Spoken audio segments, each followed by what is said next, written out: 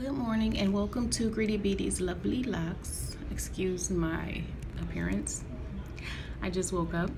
So today I'm just talking a little bit about what I'm going to be doing moving forward as far as income.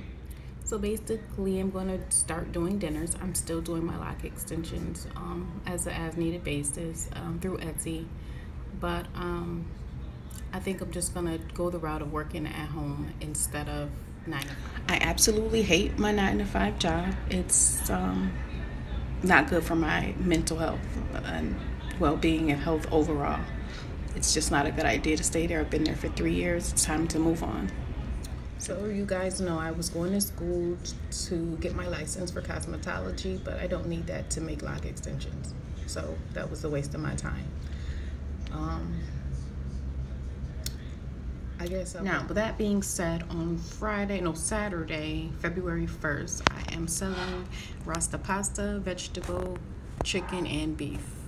So it's jerk chicken, jerk vegetables, and jerk shrimp with the Rasta pasta. My fiance was telling me I should get my Serve Safe license in order to legally, serve food. It's a squirrel. I swear I have ADD. But anyways. My fiance is so supportive. He's very supportive. But if he sees this video with me with this robe and this bonnet on my head, he gonna kill me. He is gonna kill me. He is not a fan of this, okay? So me selling these dinners on the 1st of February, it's just like a test run. It's mostly for friends and families, people that I actually know, because I do not want strangers coming to my house until I can get a delivery thing, worked out. So in the past, what I had been doing is basically catering. I would do small events and parties, and that was mostly friends and families as well, which I did make a lot of money, but it was too few and far, in between. So now I know what some of you negative people might say, okay, you're doing hair and food and catering in the same area. No, it's in the same house establishment, but it's in two totally different places. So don't get it twisted, okay?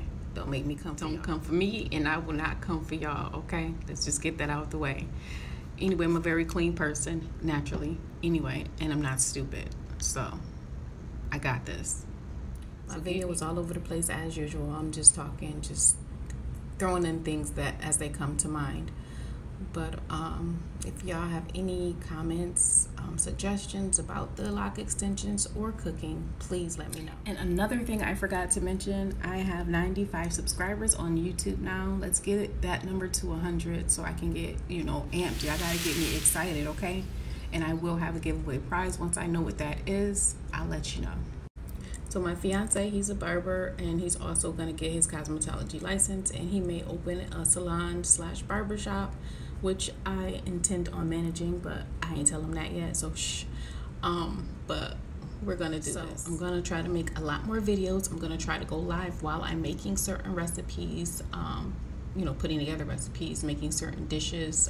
When I do my catering jobs, throw clips in there, just kind of vlog my day. You know what I mean? If anyone has any suggestions on how I should do a giveaway, since I've never done one before, when I hit that 100 subscriber mark, please leave a comment down below.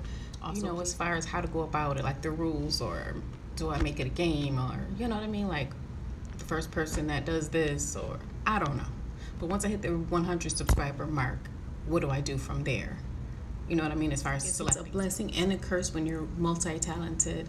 So if you like this video, have any suggestions, leave a comment below. Please like, comment, share, and subscribe. Do not forget to hit the post notification bells, guys, so you don't miss a beat. I love you guys. Thanks for supporting me. Thanks to all of my 95 subscribers who've been rocking out with me. All right. Peace, love, and hair grease. See you when I see ya.